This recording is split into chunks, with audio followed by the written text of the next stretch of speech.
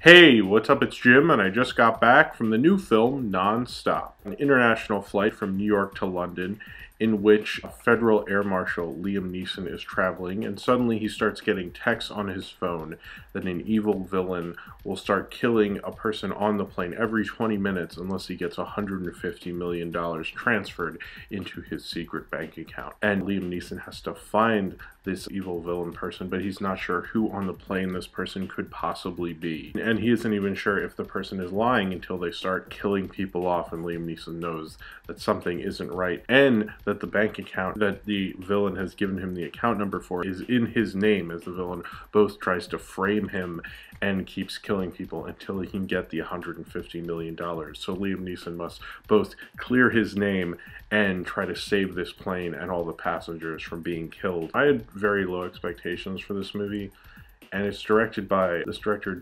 Collet-Serra, probably pronouncing his name very poorly. He's a Spanish director. His last film he made with Liam Neeson, called Unknown, I really didn't like, and that's another high concept action movie with Liam Neeson. And that was pretty much a cheesy kind of B-movie concept done wrong. And Non-Stop is the exact opposite of that, because it's a lot of fun. This is the reason you go and see big budget, cheesy, almost B-action movies, because you had fun at them. And I think Non-Stop is kind of a stellar example of a good genre piece. And part of me thinks it's really in the genre of Liam Neeson movies, Liam Neeson action movies, starting with Taken, and usually it's Liam Neeson has a notorious past and he's trying to overcome it in his current position and through his current predicament. It really does fall under that, but it also kind of plays in that whole genre that Airplane actually made fun of, which I'm kind of surprised anyone would take on an Airplane picture after, you know, films like Airplane or even Almodovar's recent film I'm So Excited, a genre that's been so parodied that he found a way to actually work and not be laughable. This film keeps piling on ridiculous twists and plots. There's so many different individual minor characters, but they all have their own little thing. They all have a certain personality trait to differentiate themselves. You have like Corey Stoll from House of Cards, who plays a New York City cop. You have another character who Liam Neeson cut in front of in the security checkpoint coming into the airport. You have Julianne Moore's character. You have this little girl. You have Michelle Dockery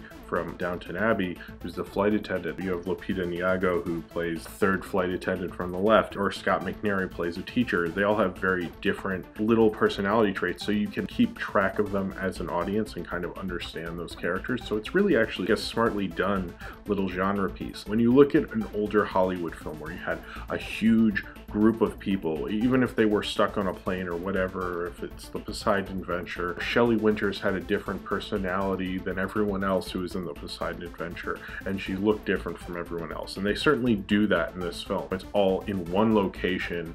I mean, certainly they're cheating and they're using a lot of movie magic, but it's still very limited. It's still very small in scope for where they're shooting. Most of it takes place on the plane, but it still holds that suspense and grabs you as an audience because you kind of feel like you know, even though it's like a select group of passengers you actually kind of know as an audience, but they're large enough that you kind of have more of an investment in it. It's important to have those things because it gives you kind of a little bit of personality, and that's something you can latch onto and understand.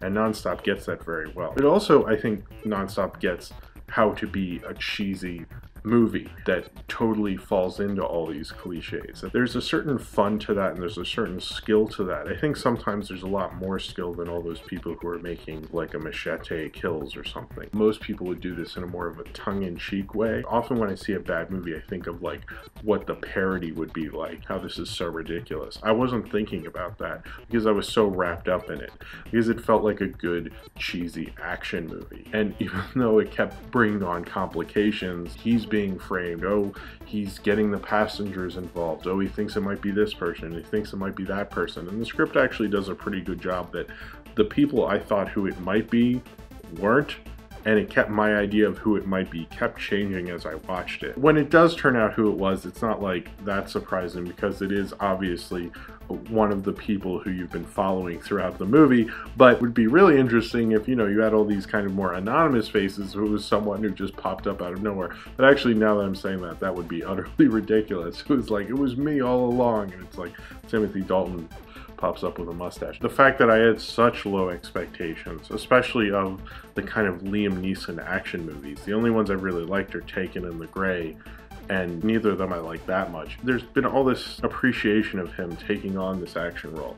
And I remember hearing a story that he was supposed to be Lincoln for years and years. Spielberg was like, Liam Neeson's going to be Abe Lincoln, and then he didn't want to because he wanted to be a movie star. You know, after the death of his wife and everything, he wanted to have fun. And this embraces that phase in his career. This embraces the whole idea of like, he just wants to make fun movie star kind of movies. The way this director directed this film and the way Liam Neeson used this with his like star power action movie charisma really got this film to sing, and the audience I saw it with loved it, and I had a great time, and I was surprised how much I got into it. I didn't even notice that by the end I was like, oh wow, I really have to pee. I was just like really invested. It's not an amazing film. It's not gonna like wow you and go like, oh, I have to see a million different action movies. I have to see as many, you know, Die Hard on a plane movies as I possibly can, which I think Die Hard 2 already did, but whatever. It's just simply fun to see generic Hollywood crap kind of actually work and be that successful entertainment thing that it actually wants to be. And this film did annoy me in places. I don't like the thing in Hollywood movies where they have everything out of focus but like one thing, or they do the shaky cam, which they did both at one point, so it's like, ugh. Nonstop is really good at being this kind of weird